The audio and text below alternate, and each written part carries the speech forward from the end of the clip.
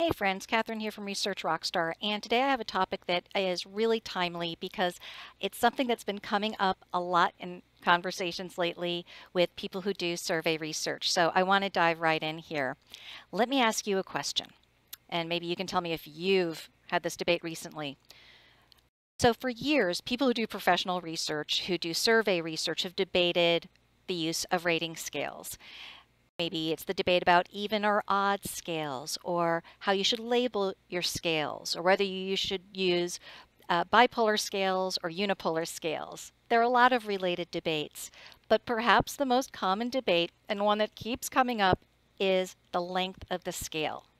So, do you ever debate scale length with your colleagues or your clients? And what do you prefer? Do you favor a 3 or 4 or 5 point scale? Maybe a 6 or 7 point scale? Do you favor 10 or 11 point scales? It's an important question. And one of the things that's really important is how we determine what scale length is going to be best. Now, the good news is that there has been research on scale length for years. There has been a lot of research on the reliability of data collected using different types of rating scales, including rating scales with different lengths. So, for example, going back even to the early 90s, there have been some really great studies. Some of them are coming from academic researchers, some of them are coming from practitioners, but there's a lot of documented research on research about scale length. So you don't have to guess. You can look at actual published studies where the researchers have generously shared their results so you can draw your own conclusions.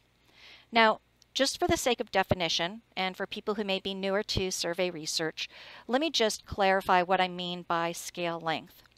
If you consider a very common rating scale as a satisfaction scale, that might be presented as a 5 point scale, or maybe as a 7 point scale, or something else. Let's use the example of a 7 point satisfaction rating scale. That would be a 7 point scale where the 1 value is perhaps completely dissatisfied and 7 is completely satisfied. Now, this is an odd point scale, so there's a midpoint, and that midpoint might be labeled as neutral or perhaps as something like neither satisfied nor dissatisfied. A very common type of scale. Another common rating scale would be a level of quality scale.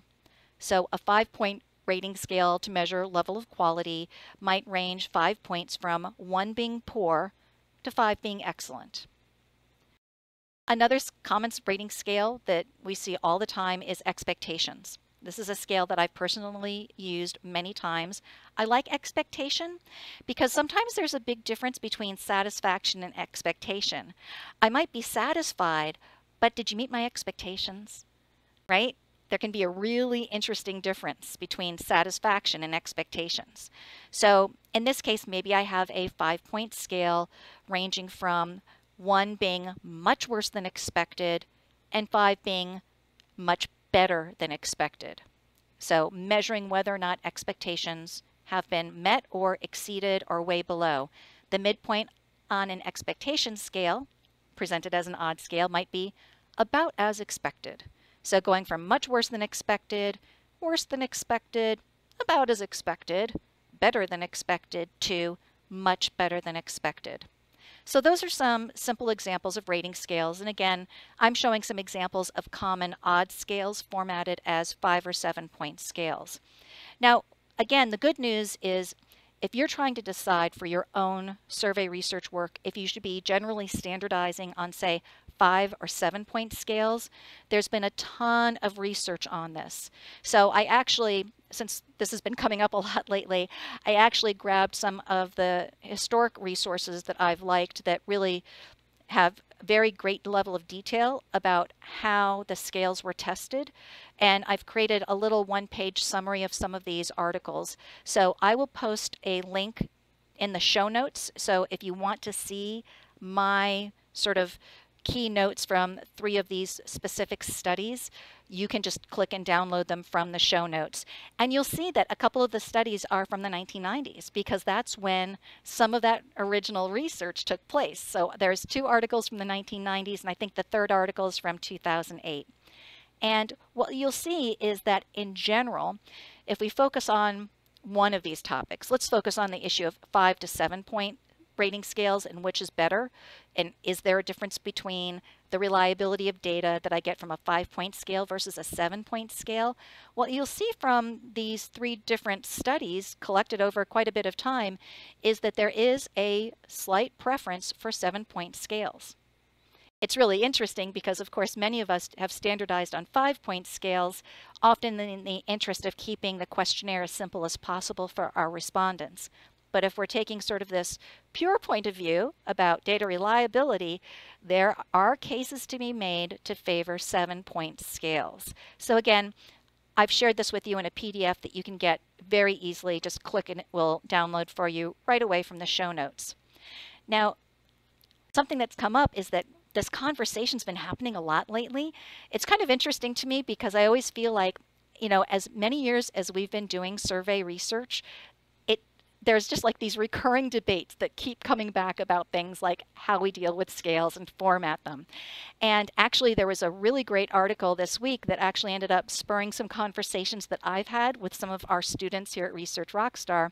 There was an article published in Quirks Marketing Research Review. If you don't read Quirks Marketing Research Review, I really encourage you to go over to their website and sign up, because not only do they publish a lot of really great articles from research practitioners, but they also publish case studies and, you know, really great in-depth articles that are practical for people who actually do market research and insights work. So the article that I'm referencing is an article that was published by Quirks, was written by a couple of research experts from PNC Bank. And it's about their experience experimenting with 5 and 7-point scales to see which would give them the most reliable data when asking for customer experience feedback. So think about it. You know, if you run a bank, you want to do surveys from time to find out what's the experience of people who visit your bank branches, right? And what's the best scale? Will you get better data with a 5-point scale or a 7-point scale? Now, I don't want to steal their thunder. You should definitely read the whole article. It's a short, really well-written article. But the most important thing is not even what their specific conclusion was. It's the description of how they did the experiment. And the reason this is important is because one of the things we know from research on questionnaire design, and data collection quality is that there are certain things that can vary by your topic and by your population of interest. So for example, there's been some research that has indicated that when you're dealing with a category with very low satisfaction, you might have better data reliability from using different types of scales than if you're dealing with a population that's generally satisfied. Of course, there's also the case of depending on how diverse your population is. If you're primarily doing research with a very homogeneous population, you might draw a different conclusion than somebody who's doing survey research with a very culturally diverse population, because there are certain survey-taking behaviors that do vary by culture. And something that you can look up there if you want to learn more about that is extreme response bias. So check out extreme response bias if you want to learn more about an example of how survey-taking behaviors can vary in cultural and among different types of populations culturally. So again, I don't want to steal the results from PNC, but I will say this. They did a really great experiment. The way they talk about their experiment in this article is something that you can use to inspire your own experiment. So maybe you need to do an experiment too. Maybe you and your colleagues are debating, should we be rethinking our current standard on 5 or 7-point scales? Would we get more reliable data if we rethought our scale length? And how are you going to do that? So one of the things in the article that was important to the folks at PNC is they do use a lot of top 2 box summaries, right? A very common practice for people who report survey research results is to report top 2 box. Now, if you're comparing the top 2 box results from a 5-point scale versus a 7-point scale, kind of expect them to be different, right? After all, the top 2 values from 5 is very different than the top 2 values out of 7. However, the research results that they had from their experiment you very much might find that the results are surprising. So I encourage you to check it out. But again, the point here is that even though they had a particular result, they're dealing with banking customers. They're dealing with their own banking customers. The results could have been different with different populations or topics. So if you do research with banking customers, well, then you might find that the results they have are directly applicable to you. But maybe you do research with, I don't know, for a restaurant chain. So it's got to be a scale that's going to capture satisfaction and customer experiences for the in-restaurant experience. That could be very different than the bank a banking customer's measurements and experiences. Or what if you do B2B research? Maybe you're doing satisfaction research with HR professionals about some HR software product. Maybe you're going to get different results with that population. So I do encourage you to do experiments. And again, in this article, they show a really great example of doing a split sample experiment. And it wasn't trivial either, just to be clear. They had a very large sample size, so they really do have some great data here to illustrate what they found for their population. So again, if you haven't done an experiment to see whether or not the scales you're using are indeed the best ones for your topics and populations, I really encourage you to check out this article and use it as a model or at least inspiration for designing and conducting your own experiment. If you haven't really rethought your choice of scales and how you standardize on scales, if it's been a while since you've thought about it, it may be time to refresh. By the way, for those of you who do survey research, I want to mention that we have a new course I'm super excited about. It's about big data integration. A trend that you may be aware of, and you may have already started to experiment with this, is we increasingly see situations where people who are doing survey research need to append that survey data file, the raw data file, with data from other data sources, some of which might be from the category of, quote, big data.